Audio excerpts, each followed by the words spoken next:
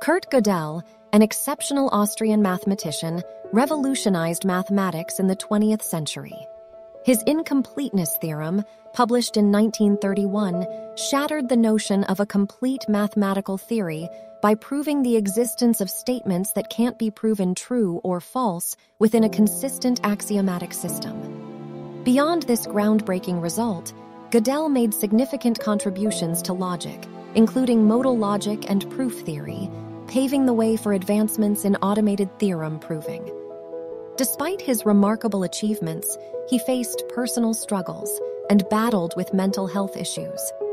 Gödel's brilliance was widely recognized, earning him numerous awards.